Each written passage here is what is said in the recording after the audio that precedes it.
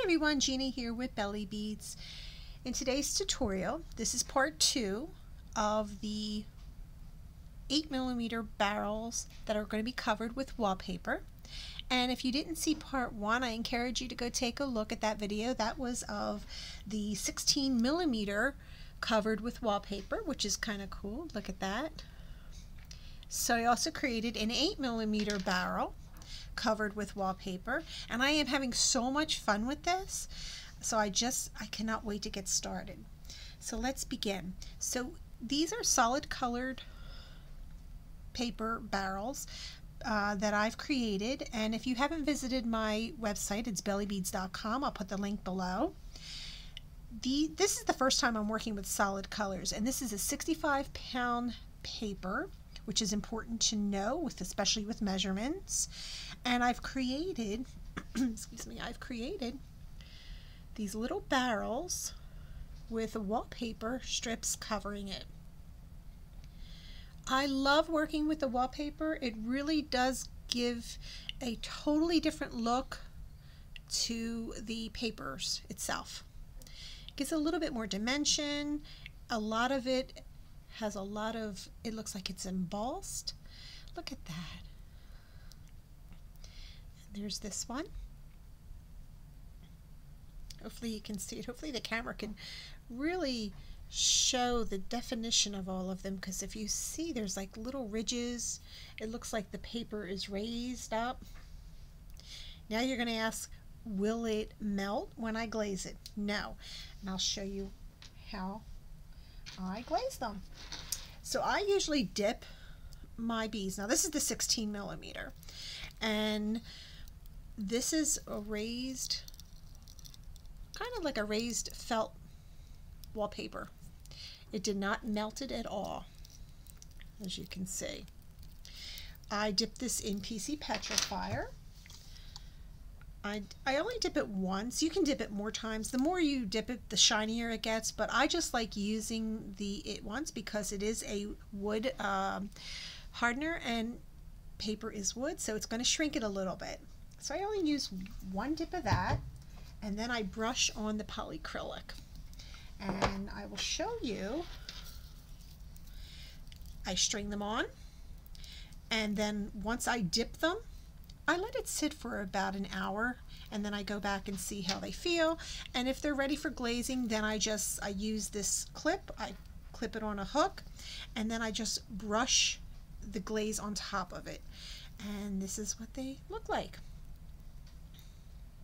Hopefully the camera's bringing that in there. There you go. So let's get started with our 16mm. And the strips are made out of wallpaper.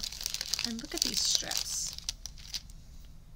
You can use any kind of glue. I mean, I would experiment if I were you. I use Elmer's white glue, and that worked out fine for me. And these are all precisely cut with my Cricut. I also carry these in my store on bellybeads.com. And you can also purchase the strips as well. Now, if you haven't visited my website, I carry all kinds of strips, different colors, different sizes, and different shapes. So go check that out. All right, so here are some more. I wanted to show you the different colors. So this is one of the strips. Here are the strips that I've used for this 8mm barrel shape. And that's these strips. Now, when you do purchase it's a set, so you are purchasing the strips along with the wallpaper strips. But I give you have choices to make if you'd like, if you want another color. But I do give you quite a bit, because when I cut these out, I don't choose what comes out, what color comes out of it. So I thought, instead of me choosing for you, offer you the variety of choosing it yourself. So this is the red, and you know what I love about working with the solid color paper is the core is the color, and I don't have to paint it. And I don't know if you noticed in my previous videos, I do like white core, beads, but I do like it to give it a little color. So this really eliminates me painting the sides of it. That's the red. And I wanted to show you, now here's another paper strip. This has like a, almost looks like a sponge, but this is another one. You can see that. And I'm going to wrap it around, I think I'm going to wrap it around the pink one just so you can see what it looks like. Excuse me. I condition the paper. Remember, when working with 65-pound paper, it has a tendency to split. Now, I haven't experienced that unless I'm really, rough with it. But you want to soften up the paper to allow it to wrap around your paper bead roller more smoothly. This paper bead roller is from J.P. I'm sorry, I am doing this with my arms up in the air in the camera, that's why it's hard to catch it. This is from J.P. and I love her her rollers. I love the smoothness of the handle. That works for me. Now, when you are rolling these, consider rolling a little bit tighter than you normally do. Not tight enough where it breaks, but tight enough where it's snugged really tightly. I do use, like I mentioned, clear Elmer's glue. If you notice in my other videos, I'm very generous with my glue. I spread it along the entire bead. It actually prepares it for glazing. All right, now this is a 65-pound paper, and when you're working with heavier weight paper, it does take some time for it to stick. So you want to hold your finger over there for a little bit. And here is this strip here for this pink bead. I'm going to use this. Now, remember, the backing of wallpaper is used to having a special paste, of course, to adhere to the walls. Now, you have to experiment with your glues and to see if the glue will work with your wallpaper, but the Elmer's clear glue worked for me. As long as you put a nice amount on there and you keep your finger on there for a little bit longer than you would the normal paper. But look at that. Is that awesome? And I told you and I showed you that glazing will not melt it or anything. So that's the pink one. So let's try an orange one. I just love working with this. Condition my paper. Now, if you haven't joined my paper bead group, I invite you to Paper Beads Born Pretty on Facebook. I usually have some live shows. I have a paper bead extravaganza that I usually have at once a month, and they're so much fun. I give away prizes and I sell the paper strips. I have a lot of glue in my fingers. Okay, this is the orange. I'll put everything in the link below, but we have so much fun in the group. Okay. And I think I'm going to use this one. I like this color. It just seems really, I don't know. Seems very like exquisite. Wallpaper is so pretty. It has so many pretty colors, and it looks very much satin. And like I said, I'm very generous with my glue.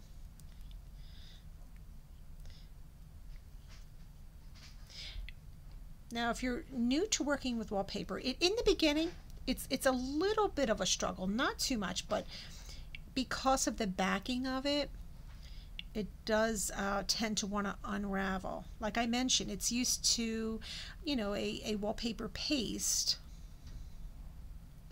There you go. I have to keep my finger on that for a little bit longer. Let's see if the camera could pick this up.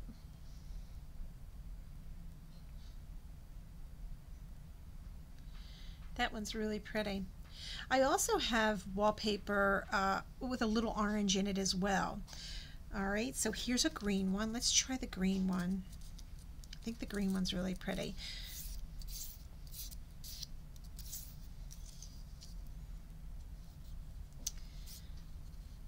And when you're rolling, make sure, I have all glue on my fingers, make sure that your sides are always, you know, they're always, doing this in the air is kind of hard. Your sides have to be even, make sure of that.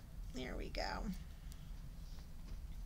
And I, like I said, very generous with that glue. I like to squish it in there and then just smear it all over the entire bead. And you want to hold that again because we're working with 65-pound paper.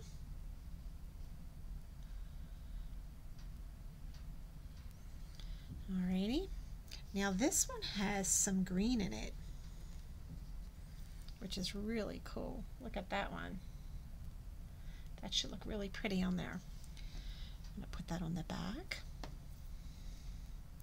I used to work with this back in the day, and if you watched my first video, you'll hear of the story of how I was obsessed with wallpaper. I made so much jewelry out of it, and I was earned a nickname, Wallpaper Girl. I talk about it in my live shows in the group Paper Beads Born Pretty. In the past I have talked about that. That's how I began my paper bead journey. But I've been making jewelry for as long as I can remember. Alright, there you go. Look at that. Now this has a little bit of a raised material on it, and you're going to say, well, is that going to flatten out when I glaze it? Well, this is the same material, and I don't think it flattened out. It actually brought more gloss to it. This is in orange, this is in the green. So it glazed over it, didn't burn it, it didn't melt it. So that came out pretty okay, right? Pretty good, I should say. That's the green one. All right, so I want to show you, here is a brown one. And they come in these little bags when you purchase them. Now that one looks like this.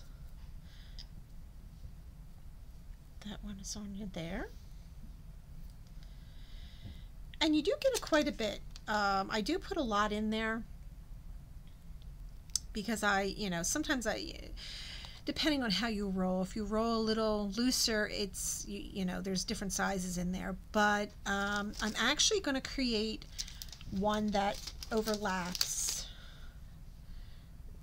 so you can have the choice on how long you want it. And then we have our yellow one. That's the yellow one.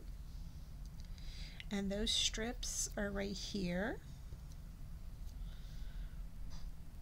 All right, and let's do the last one. Is this one's black one. I love this one. I did notice though, even though these came in the same packaging, they're a smooth, not textured, colored paper. The black seemed to have, and again, it must be the dye in it or something. It seemed to be a little bit different when rolled.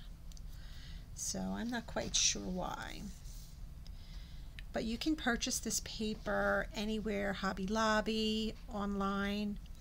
I purchase a lot of my paper online. I buy it in bulk because I do sell the paper strips on bellybeads.com. Alrighty, so there's this one, and let's look at this one. Isn't that pretty? Alright, let's see what this one looks like. Okay. I always begin where I ended. So this, on the first strip I ended, is where I'm going to begin on the second strip. And let's put some glue. And like I mentioned, if you're having a difficult time trying to get this wallpaper on, just drench it with your glue. It'll be fine. It's not used to that normal glue, but it does stay, as you can see. Here's the 16mm. And this is in the first video, part 1. Okay. And there you go. There's the black one. Okay. So there you go. This is the 16mm. And I'm sorry, this is the 8mm. These are the 16mm. This is part 2. And if you haven't seen part 1, go check it out. If you visit my store on bellybeads.com, you're going to see there's quite a bit of wallpaper strips. This is for the 8mm, and then I have it for the 16mm. This is for the 16mm.